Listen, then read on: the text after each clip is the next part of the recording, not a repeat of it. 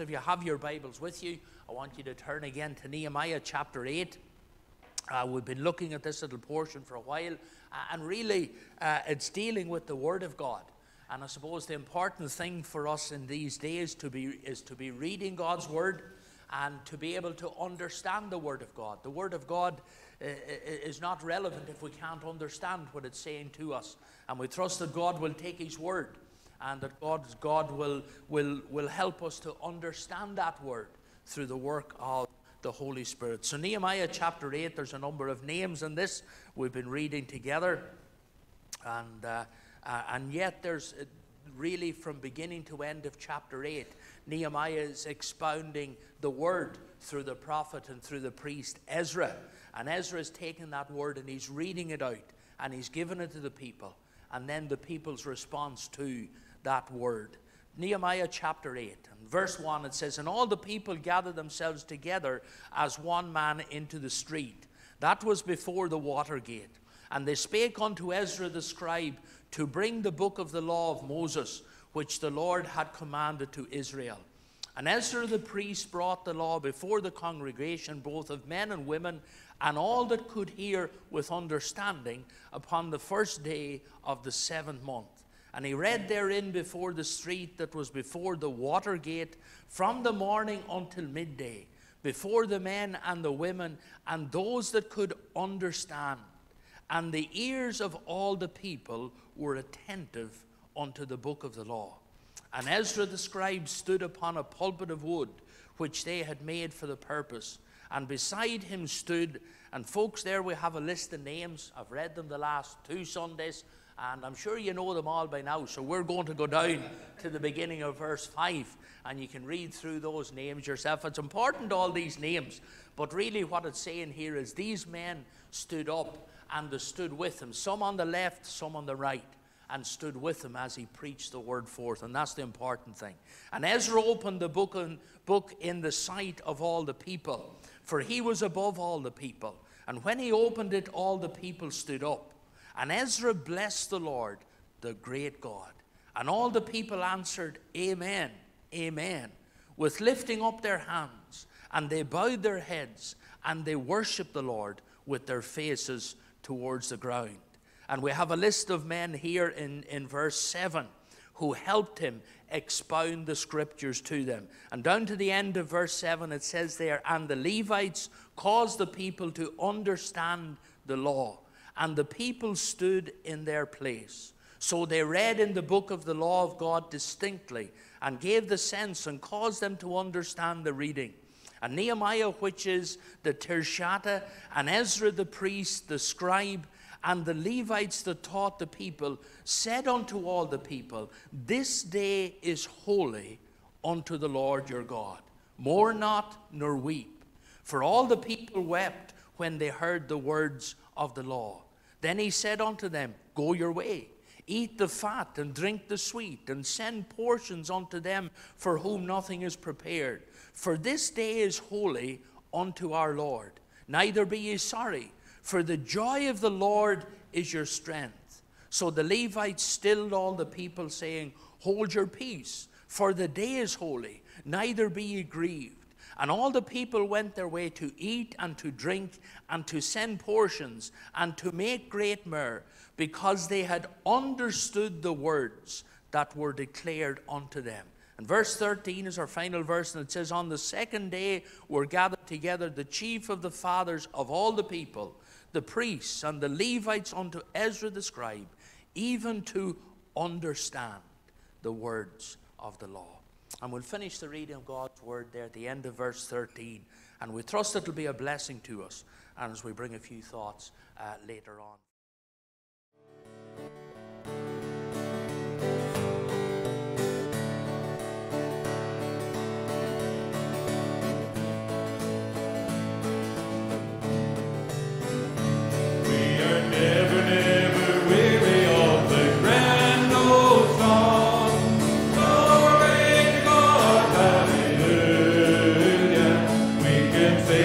Light as ever with our faith more strong.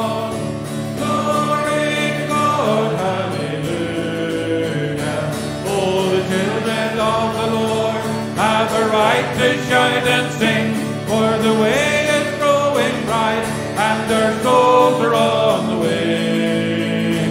We are going by and by to the palace of a king. Glory to God, hallelujah. We are going to a palace that is built of gold. Glory to God, hallelujah. Where the king in all his splendor we shall soon behold. Glory to God, hallelujah. Oh, the children of the Lord have a right to shout and sing, for the way is growing bright, and their souls are on the way. We are going by and by to the palace of a king. Glory to God, hallelujah. There we sing redeeming mercy in the glad new song. Glory to God, hallelujah. There we sing the praise of Jesus with the blood voice strong. Glory to God, hallelujah. Oh, the children of the Lord have a right to shout and sing, for the way is growing bright, and their souls are on the way.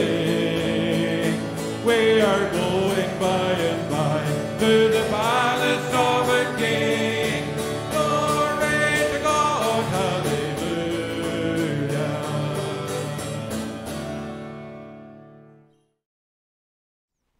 Let's bow together for a short word of prayer.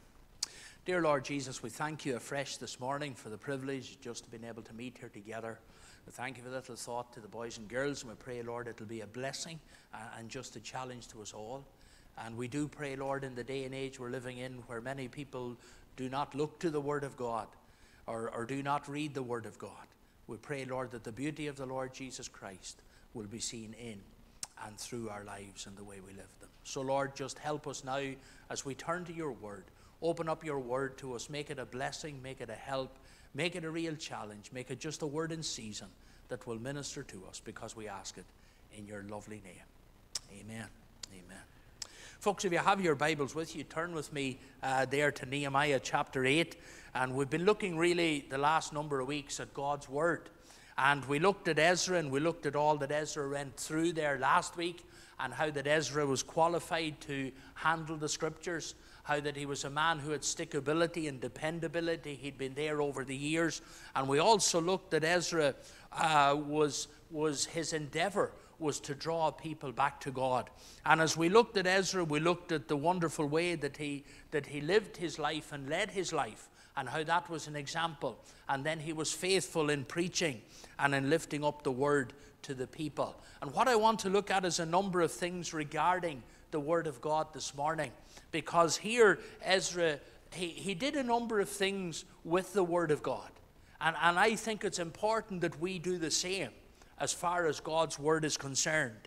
And I want to look at a number of things. I quoted them just very quickly at the end of the sermon last week, but I want to bring them in a little bit more detail this morning as we look to God's Word.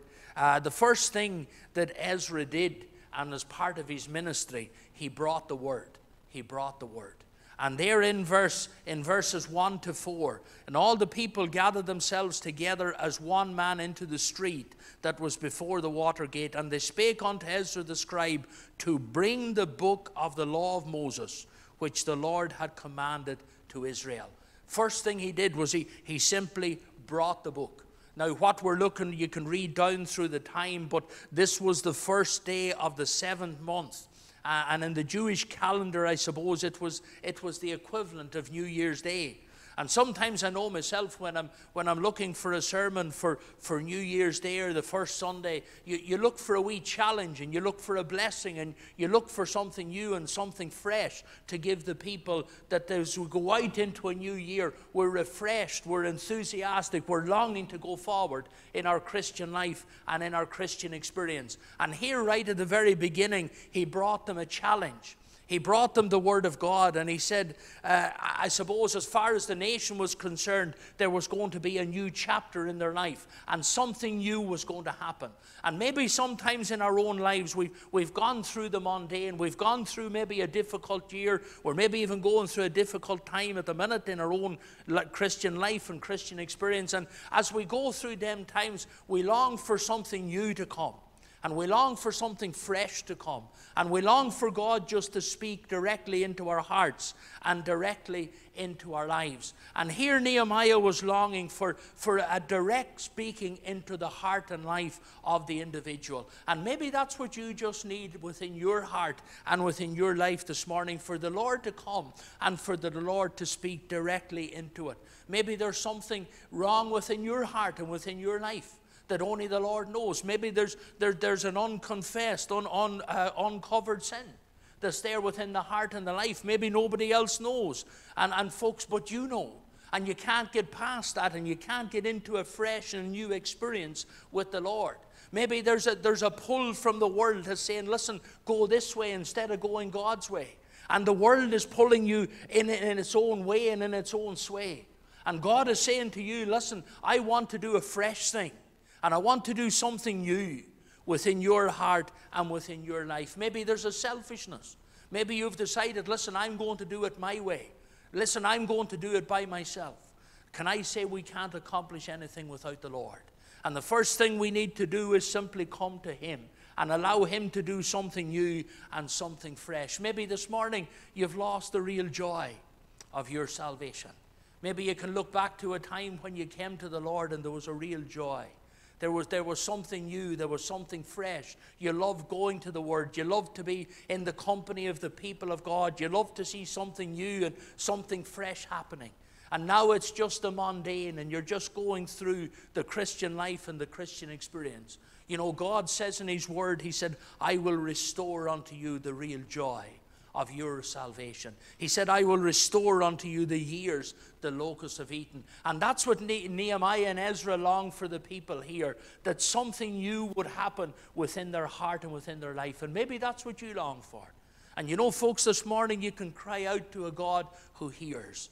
And you can cry out to a God who wonderfully answers. You can cry out to one who says to us, listen, I will restore unto you. I will make it anew. I will give you that joy. I will give you that sense of accomplishment. I will give you that new life in Christ. He will do something new for you. What was the book of the law? Simply here, the book of the law was the first 5 books of the Bible. Genesis, Exodus, Leviticus, Numbers, through to Deuteronomy. And sometimes they're maybe difficult reading in some ways and difficult to understand. But that's the very foundation of the Scriptures. And what Ezra was saying here, listen, I'm writing down your very foundation, what you're going to be able to stand upon. And can I say this morning, we can stand upon the Word of God. Because the Word is able to be stood upon. Because it's truth from beginning to end. We don't add to it. We don't take away from it. This is God's Word to you and me. He read the very foundation. You know, we're living in a world today where we hear a lot about evolution. We hear a lot about the Big Bang Theory. We hear a lot about a lot of things, don't we? But the Scripture is very clear when it says, in the beginning God created the heavens and the earth. So we have creation.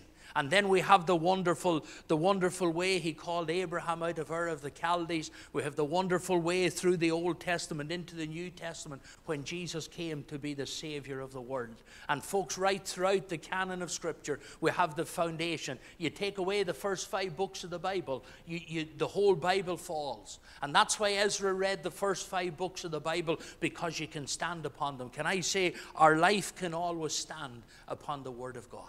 You see, folks, can I say this morning very clearly, and I'm not saying this in any flippant way, but sometimes people uphold the Word of God. They're very quick to argue the Word of God. They're very quick to say that the Word of God is God's Word. But they never get to the place of truly worshiping the God of the Word. And folks, sometimes we can argue so much about the Word and what the Word says and what the Word doesn't say that we miss the main emphasis. The Word of God draws us to God. The Word of God draws us to God. And folks, when you read the Word of God, do you see God in the Scriptures? In the beginning, God. That's what it says. And the reality here, the very foundation he was bringing them to. And we always need to get to the foundation, to the fountainhead. We need to be worshiping God. You see, if we've come to worship the Word, we're going to go away empty. Because we need to get to the God of the Word. The omniscient God, the all-knowing God, the omnipresent God, the God who is everywhere present, the omnipotent God, the all-powerful God. That's exactly where we need to get to. And he read the first 5 books of the Bible because he gave them a foundation.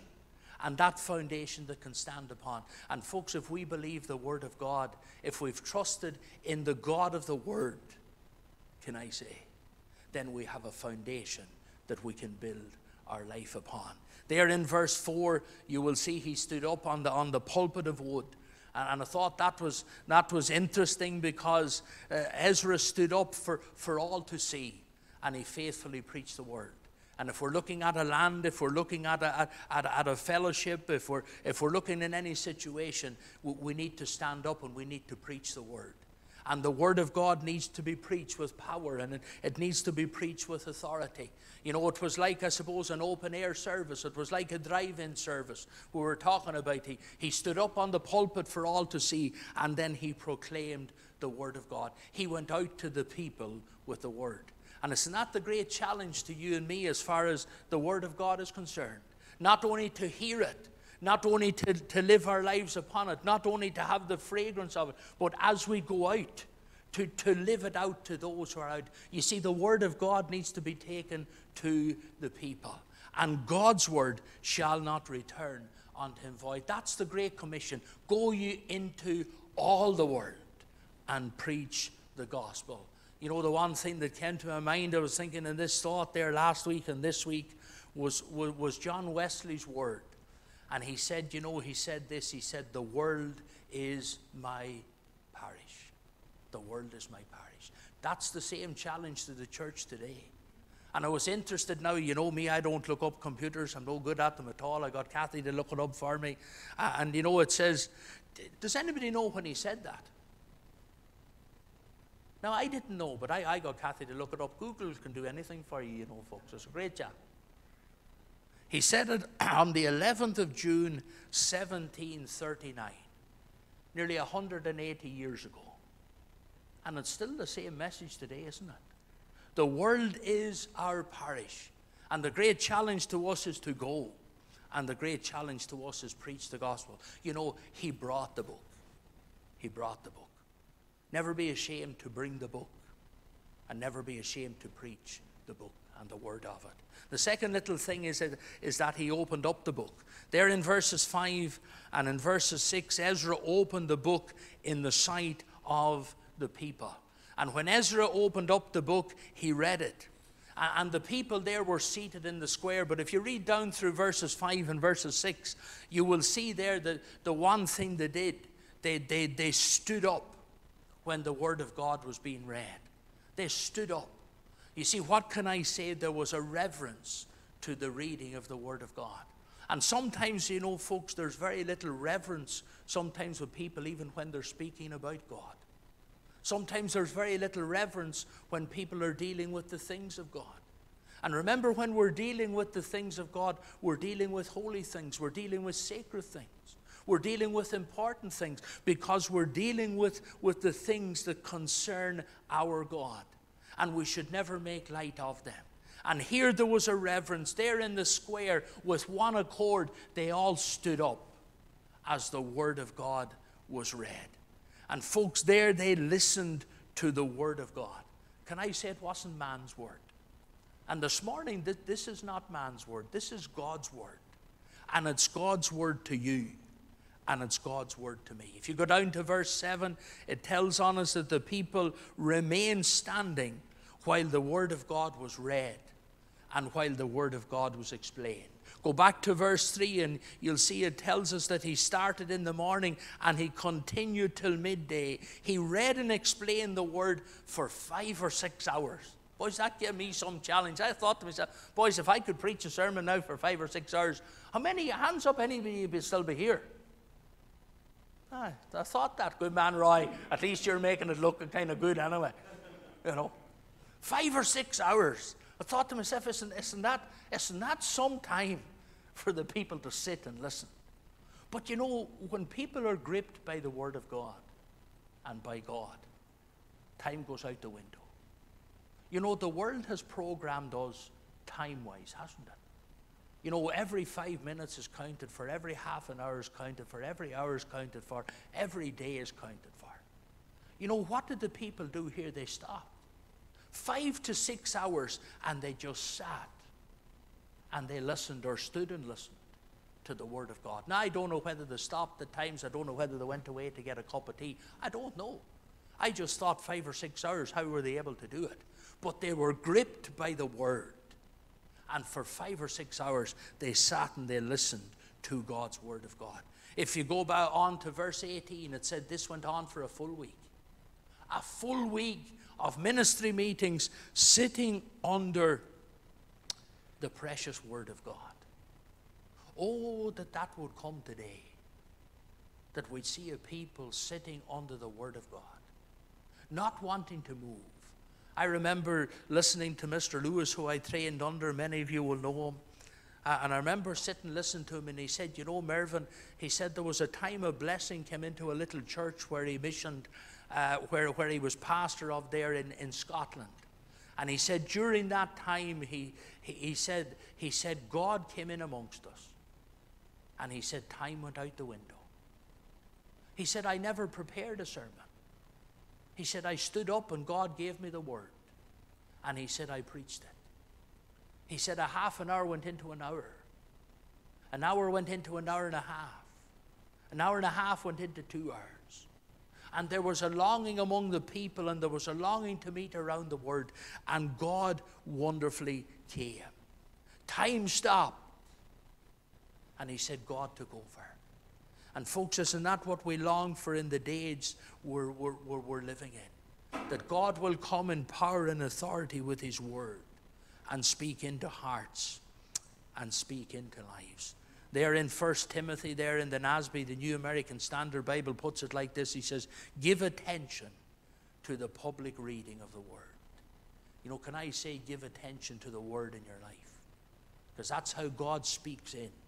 And that's how God wonderfully speaks through. Go back to verse 6 there. Ezra blessed the Lord. And I think it's wonderful there. The great God. The great God.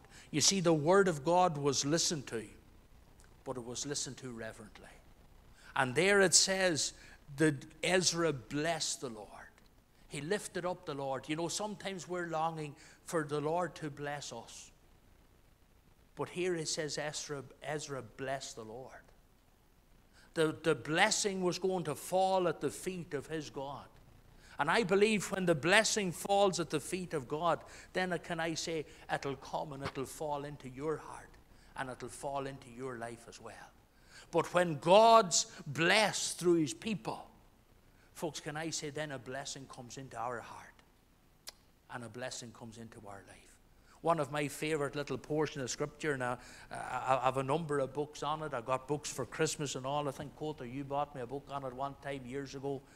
But it's the prayer of Jabez there in Chronicles. And he said, oh, that thou wouldst bless me indeed. Oh, that thou wouldst bless me indeed. And sometimes we forget that little O. But I believe the little O is the cry from the heart. Oh, that thou wouldst bless me. And I think, folks, what we need is the real cry from the heart, don't we? Because if God has a blessing, He's longing to outpour it upon our hearts and upon our lives. He's longing to outpour it upon us ourselves. He's longing to outpour it upon our families. And He's longing to overpour it over His people. Folks, are we ready for it? Have we a desire for it? Have we a desire that God would come and bless us? Because He is the great God. He is the great God. Can I say as we move on, folks, what was the reply of the people? When God wanted to pour out a blessing, when Ezra wanted God to be blessed, what was the answer of the people to God? And what does our answer need to be? Because I believe it needs to be the very same. Go to verse 6 there.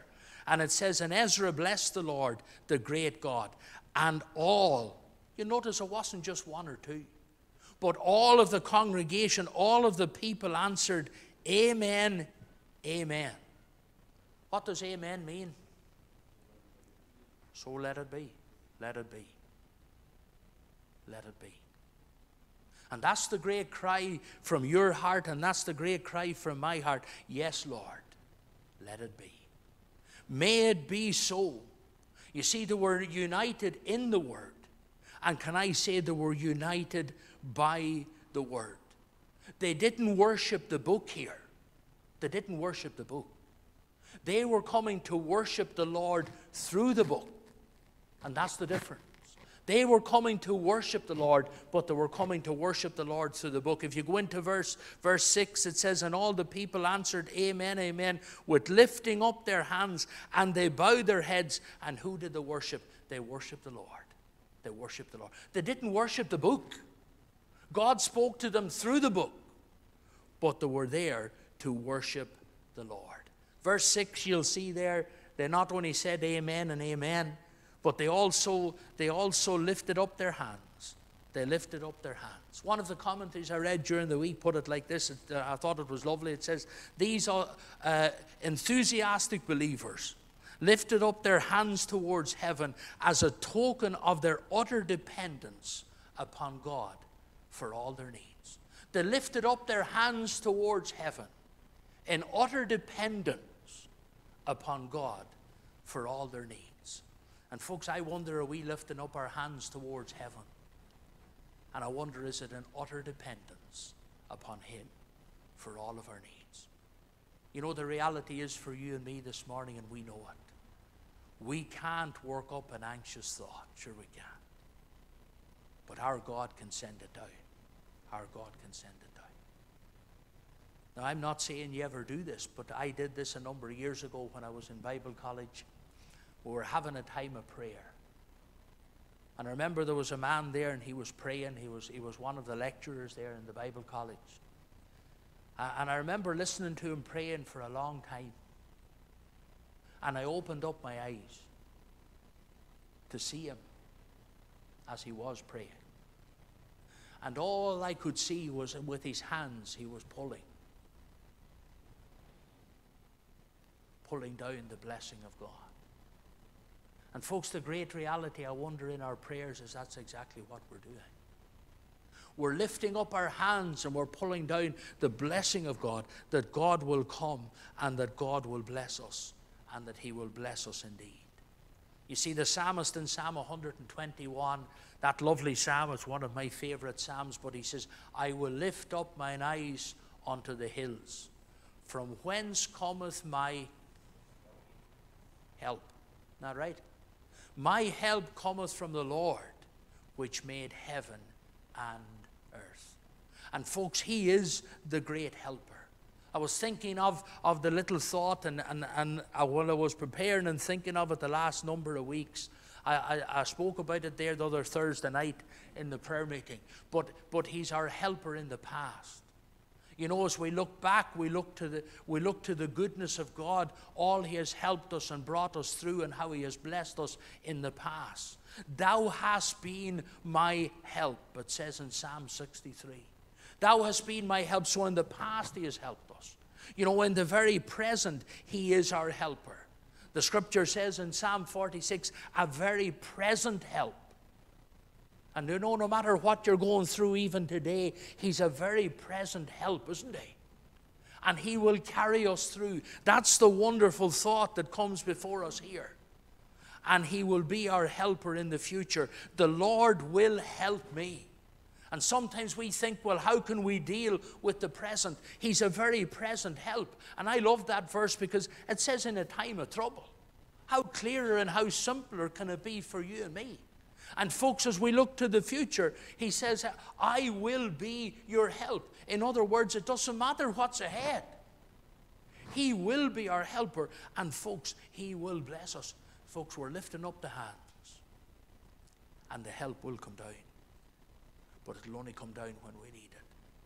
You know, sometimes when we're going through difficult times, we forget the lifting up of the hands, don't we? We forget the lifting up of the hands. He's a great God. There's nothing that he cannot do. And as we lift up those hands, the wonderful help will come down. I was thinking of that little chorus, he is my everything. He is my all. He is my everything, both great and small. You know, folks, they not only here said amen from the lips, from the hands, but here there was a humility. They bowed the head, bowed the head. And folks, you know, God answers the prayer of the humble, doesn't he? The proud, he said he sends away.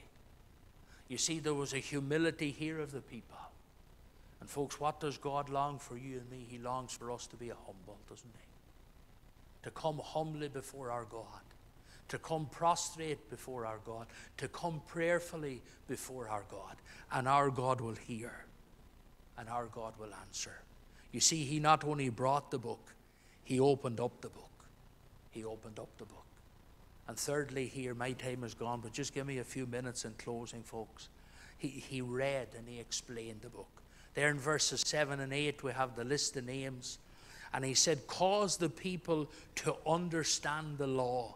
And the people stood in their place. So they read in the book of the law of God distinctly and gave the sense and caused them to understand the reading. You see, the common people in those days, and don't, please forgive me for using that terminology, but that was exactly what it was. The common or the ordinary people, they couldn't have afforded the scriptures.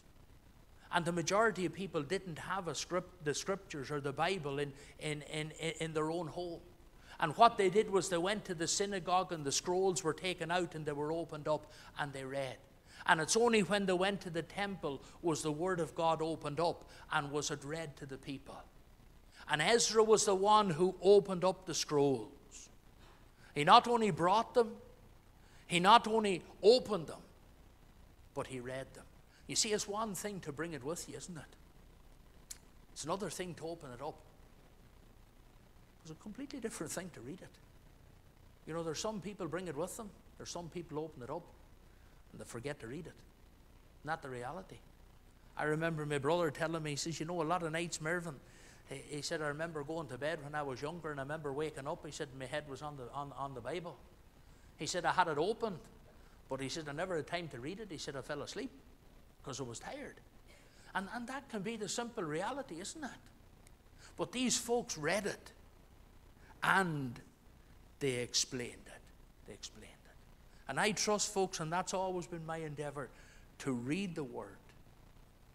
But it's always been my endeavor to explain the word so that people can understand it. I remember a number of years ago I went to a church over in Scotland. A number of years ago, I think it must be about 27 or 28 years ago or more. But I remember going in that Sunday morning. I was tired. And the minister stood up to preach the word.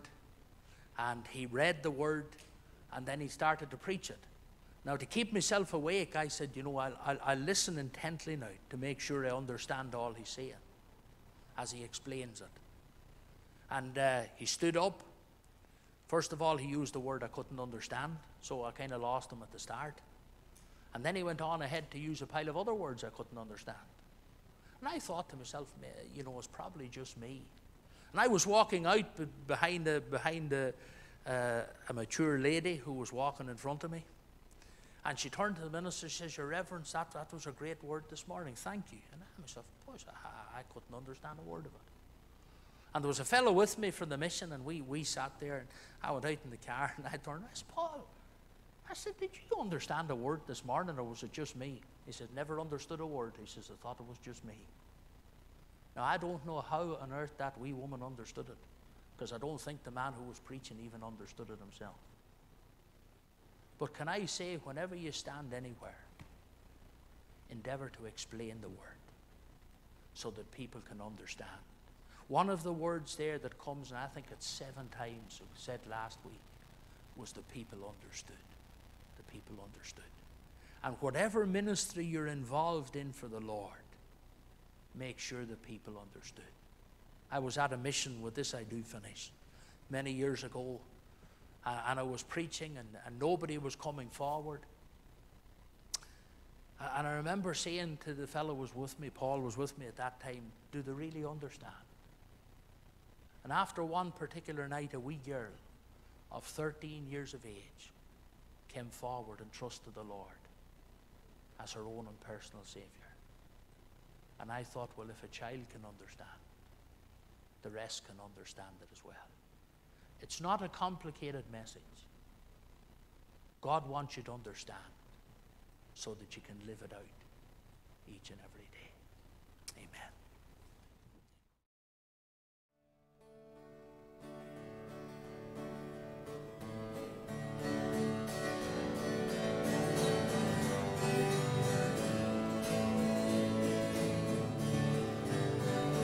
I know not why God